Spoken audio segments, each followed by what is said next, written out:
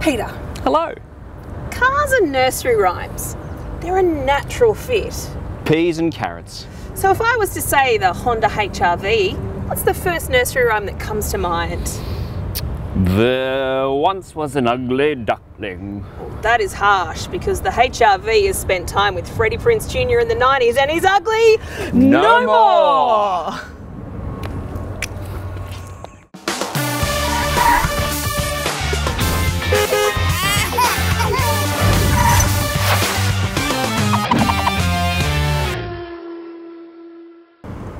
So the HR-V went away for a little while. Yes, and like a butterfly from the cocoon it has emerged. Ooh, it's much better looking. So much better. And lower, rather than being kind of, yeah, you know. It needed its beauty sleep. It really needed to wrap itself up nice and tight in that thing and come out looking much better. So the interior, there's a lot of it. There is a lot of it. Which is quite impressive. I mean, this is a small car. It's kind of like a Mazda CX-3 size, and you can't fit anywhere near the amount of stuff in a CX-3 as you can in here. And this is something that Honda do really well. Yes. Small cars that fit in a lot of stuff. Even the Jazz. The Jazz is tiny, but you can fit a lot of people and stuff. Well, this is based on the Jazz. Yeah, I shall have you know. Yes. It has some of the Jazz's best features, like this huge windscreen so you can look out. Yeah.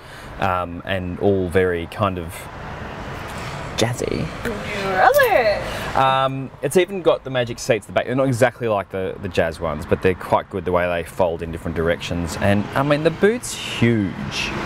And it's got that clever, when they first came out, that clever kind of springy thing that you could twist up and fold away used to flap, but they seem to have fixed it so it doesn't flap anymore. So the flapping's gone, so that's good. This. Yes. Now a couple of things that light up my life, but one of them is cup holders that have adjustable sizes, so that fits in a big and a little, and you press the button and it whoop.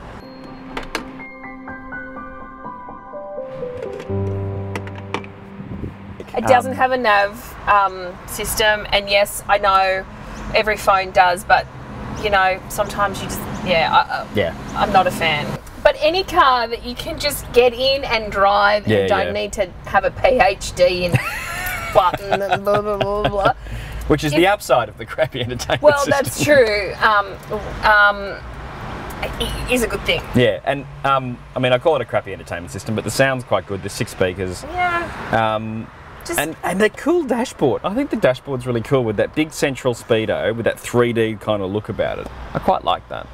Okay, I hadn't really put that much thought into it, but if the speedo's your thing. I will confess, it's hardly a confession, I generally despise CVTs. Wait, what is a CVT? A continuously variable transmission. So basically, it's a rubber band and a couple of wheels that just continuously vary the ratio of the transmission. So that's why when you boot it, it goes right to the top of the rev range, which is where all the power is. Yeah. And stays there. So, you know, in a normal car, it's going, but CVT just says, so they're very efficient in their own way. But where they work best is in cars that aren't super torquey. And because this is not a turbo, naturally aspirated, or even a diesel, just a 1.8 litre petrol. It's found in lots of Hondas.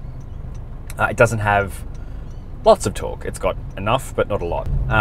It's just it's a good CVT, and I mean, you can go back through all of my Subaru videos and watch me rail at length about CVTs being bad.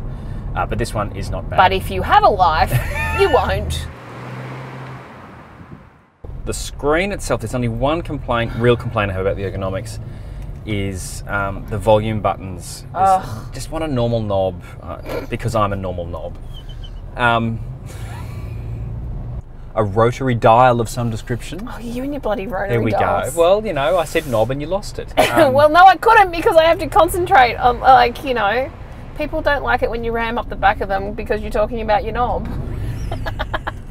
Oh yeah, I went there. So you get all these cool, funky things.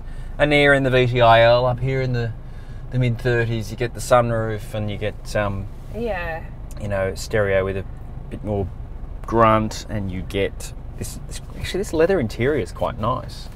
So here's what I like about this car. So we've just like sat in silly amount of traffic. Yes. Comfortable. Yep. Aircon's good. Yes. It's like ridiculous hot today. It is disgusting. So, and where aircon struggle is when it's humid.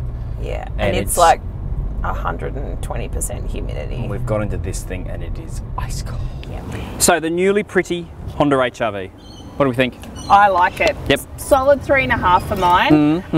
It's great to drive. Rocking aircon when it's 32 degrees and 120% humidity. Yes, that is, it is excellent. Tick. Yep. Lots of room.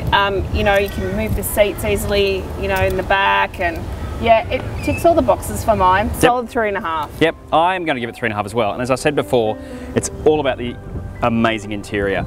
Driving experience is great in that it's inoffensive, it's fine in traffic, it has a CVT I like, which is 2 now, which is scary, both in a Honda. Yeah, 3.5 for me as well.